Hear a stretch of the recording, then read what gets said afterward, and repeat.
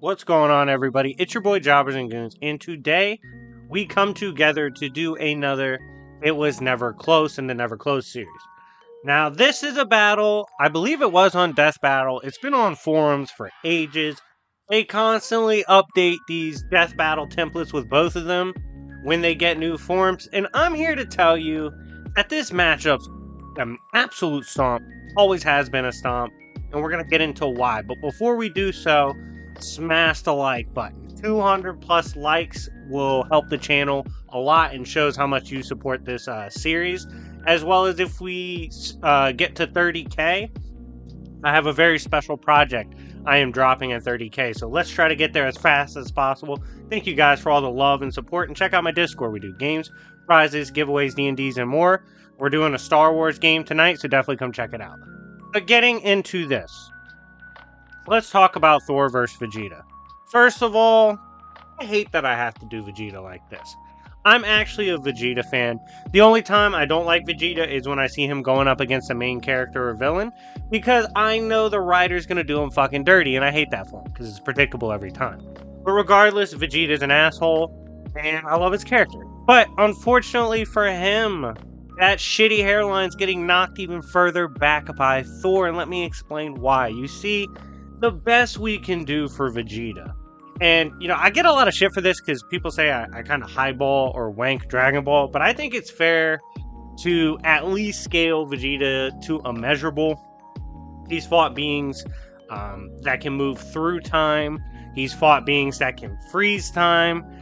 He's fought in areas void of time. Given these examples of higher speed scaling, I think it's safe to give Vegeta immeasurable.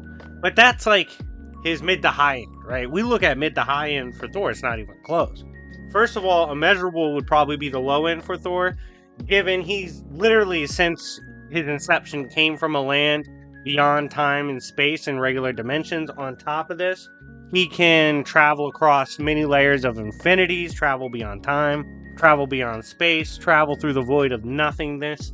There are plenty of examples of Thor having significantly superior speed scaling, even if we, you know, give some favorable speed scaling to Vegeta, if we're a lot more loose with his interpretation on the scaling in the verse for that speed. So I think when you get to mid to high end for both in speed, absolute wash. Thor just casually takes it. Like, Vegeta brings nothing to the table in the speed department. Thor hasn't bitch slapped, you know what I mean? Now, getting to the attack potency side of things, which, you know, it's a big deal in a versus battle. Looking at AP, Vegeta, you know, being real nice with the scaling, I think it's fair to easily get him to Multiversal Plus, especially in current editions of Vegeta. The reason I say so is that Vegeta scales to characters that can threaten the macrocosm. This includes verses or slash dimensions that are above 3D and 4D, so you can get to like 5D plus scaling. Within the cosmology, there's realms without time and space. There have been arguments before for like infinite timelines and whatnot. You can easily argue a multiversal to multiversal plus structure within Dragon Ball, right? This doesn't mean much to Thor, because if we're going mid to high end for Thor, he's currently battling the Utgard, beings beyond time, space, dimension, logic. They're beyond Yggdrasil of the World Tree entirely. They're beyond even the non-realms. He fought the Chaos King before, even damaged it. He's damaged Null with his Divine Lightning. He has this... he's literally fought beings that scale to eternity and multi-eternity. Scales to and above his father. In current times, Thor is currently the king.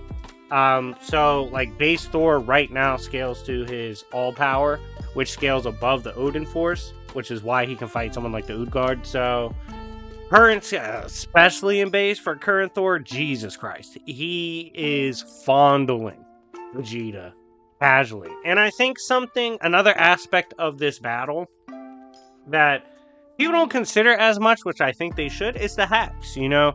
When you look at Vegeta, he has decent hacks. We know in Dragon Ball, if you scale 2 or above someone, you can pretty much resist things they do to you, even matter manipulation. Literally, he got turned into candy and characters could like still fight through it and bounce around. Now, you could also argue, let's give him Hakai, stuff like that. Soul Erasure, all that, Matter Erasure. Energy attacks, energy manipulation. You have all these abilities for Vegeta.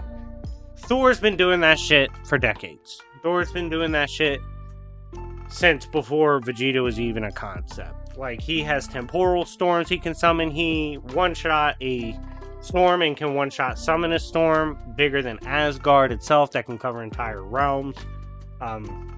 He has the God Blast if things really get sticky that even Galactus tries to avoid. He can BFR, he can seal you away, attack you astrally. His telepathic defenses are insanely good as well. He has matter manipulation, reality warping, and plenty more cosmic hacks through Mjolnir. Thor just has so many powers that are actually superior to even Vegeta's. So when we're looking at this in terms of combatants, across the board, Thor has always been superior to Vegeta. Even when we use like video games, that would be high end, and if you use high end for Thor, it's still a stomp. So while I love both characters, Vegeta's always fun to throw in there for a scrap. He's getting his shit rocked by Thor, and the sad part is, despite all the forums, despite all the times this battle comes up, unless you're doing like a narrative battle and you try to argue they're relative narratively, which I could argue they're not easily, it's not even close. It's pretty much a stomp, you know? There's not much hope for Vegeta. I'm sorry, Vegeta fans. Thor would beat the shit out of him. And not only is it not close now, but it was never really even close. But anyways, guys, thank you so much for watching. Let me know what you think of the matchup in the comment section down below. I enjoy doing the Never Really Close series.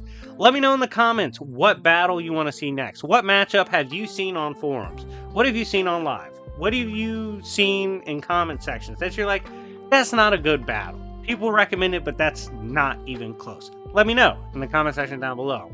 Looking forward to making more of these. But anyways, it's been your boy Jobbers and Goons, and I'll see y'all later. Peace.